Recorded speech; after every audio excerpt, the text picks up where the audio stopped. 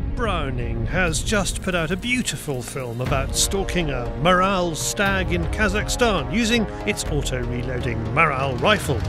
It's 9.5 minutes of gorgeous landscapes and wildlife. But of course there is a lot more to making a film like this, as producer and star Alberto Rizzini explains. Well, on the video it looks like that I arrived to Kazakhstan, I got on a jeep, I got on a horse, I found the Maral, I shot the Maral and I came home. But nobody sees what's actually went on behind it, you know. We left Ireland on the 14th of September and the plan was to return on the 29th, but we returned the 5th or 6th of October. Ready to go! There was me, two crew with me that came from Europe, my staff, and then we had support from local guides. Two guides came with us, and we had a translator at base camp that we never used. The paperwork started in actually around this time last year, so in May we started all the paperwork from gun licensing and government approvals and importation of camera equipment, authorization, aviation authority for flying a drone in the wildlife park. So he has taken pre-production 6 months. Browning picked for their self-reload weapon, the Maral, picked the name, the Maral. And after being hunting in Europe, we went to Africa, and then we said we finish the Maral saga with the left-hand Maral that was launched this year in Kazakhstan, hunting a Maral, and that was the conclusion of the Maral saga. It's a big red deer. It's the biggest deer in the family, and it's pretty much twice the size of a European deer. This morning we have seen the first Maral, around 800 meters. We are pretty happy of the equipment we brought. It was very, very challenging because we were sleeping at 2,000 meters and we went straight up to 2,600 in about 500 meters, so it was very steep. To put it simple, we got in a jeep, we drove for 6 hours, basically a full day. We arrived at the last civilized town. We changed vehicles, we got into more extreme off-road vehicles, and we drove into the night for another 3-4 hours. We arrived at base camp. There we divided our equipment, and the following day we got on horses and we stayed on horses for nearly 6 days. Then we got a help from a jeep to help us continue our journey, and we came back at base camp 12 days later. Now our guys, David and Tim, got on horses and it nearly killed them. I mean, you have had some experience of horses, haven't you? I did, yeah. I've been horse riding all my life, on and off, and I enjoy being on a horse. Maybe my crew did not enjoy it so much after 2 or 3 days, but I'd say I enjoyed it, yeah. Well, my parents brought me to Ireland when I was 11 years of age.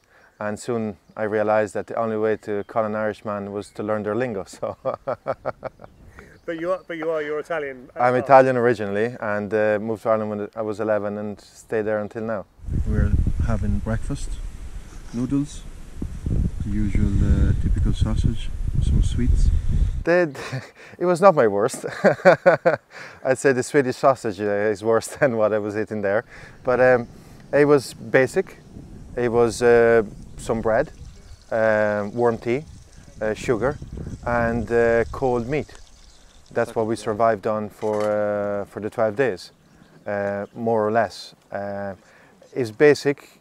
You just drink tea with a lot of sugar.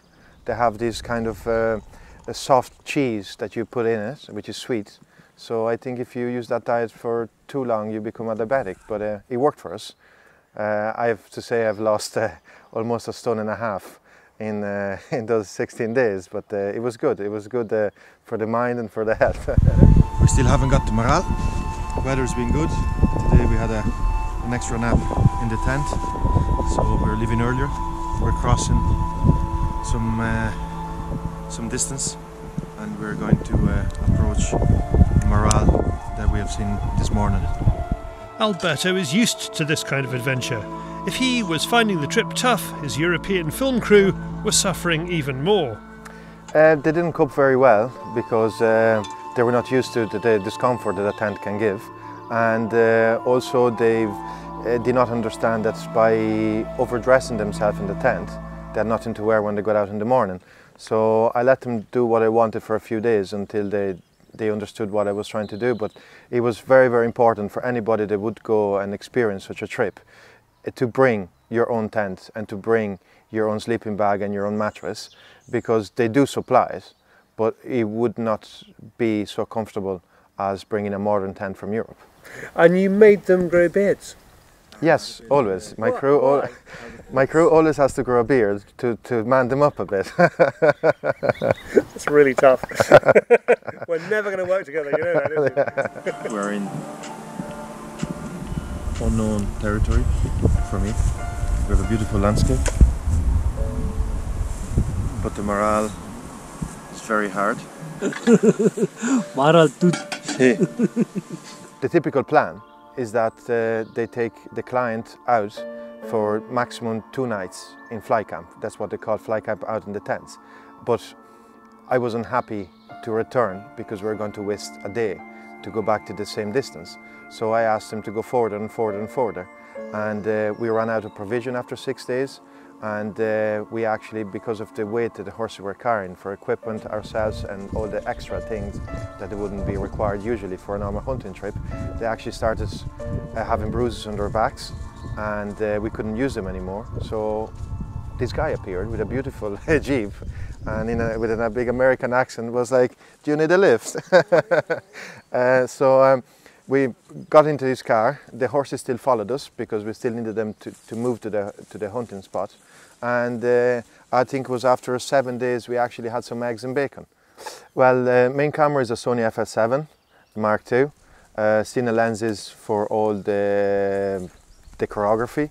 And for the long shots we use Sigma lenses, telescope Sigma lenses. So that's it gets very heavy and it gets very, very big. And the tripods to sustain such a weight are professional, but they're heavy as well. So yeah, we did have to bring a lot of equipment, and also to protect the equipment, which made it even more bulkier and heavier to carry. But it was selected. That's why the 6 months pre-production. We just had everything perfect, and solar panels to charge all our equipment every night. Beautiful landscapes, but not as much wildlife as I would have thought to see. I thought Kazakhstan, being 7.5 times the size of France, only I think less than 2 million people living in it, almost 1 million just in the capital, I thought it was going to be the Garden of Eden, but it wasn't. Maral was hard found, and any type of wildlife was hard found. Why is that? I believe technology arrived in the local communities, and they use quads, scopes, rifles, and they've changed their survival hunting habits into a poaching fun habit. That's why Kazakhstan had to generate revenue to protect these areas, and that's why they invite European people to go and enjoy a Maral hunt, because the revenue has been given to the local community so that they stop hunting the Maral for fun and they connect a value to an animal, and therefore they start to protect themselves. Because your guys are actually rangers, yes. Yeah. The park is very, very big.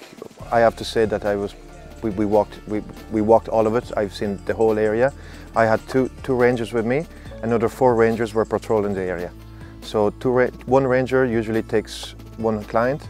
In my case, because of the staff, there was 2.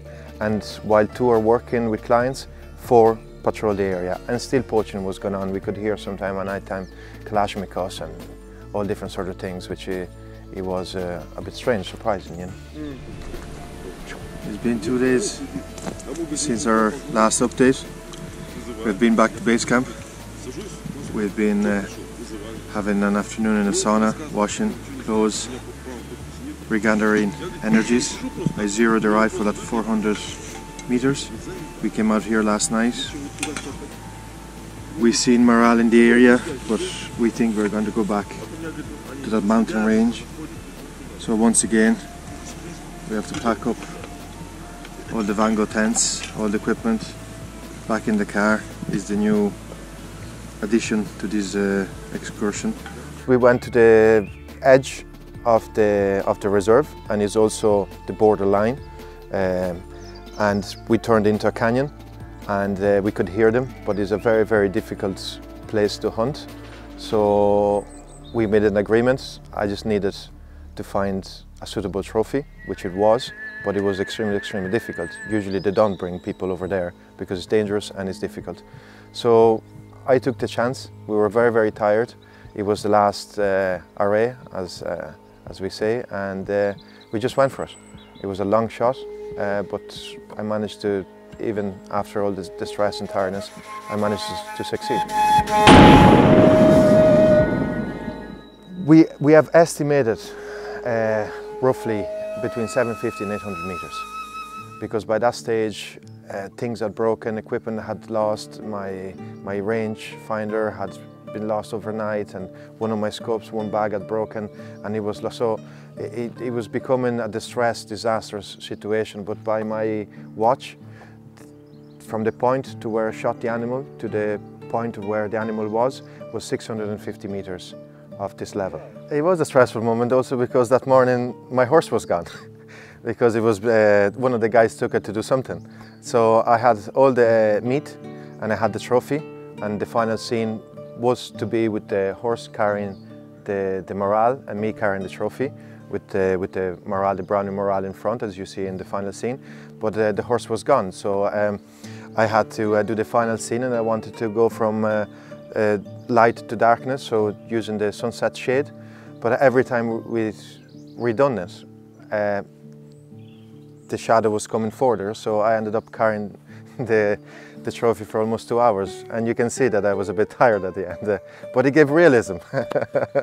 Well, it's a spectacular result. Well done to Alberto for making it and Browning for funding it. And you can click on the link on the screen to watch it, or go to fchannel/Maral.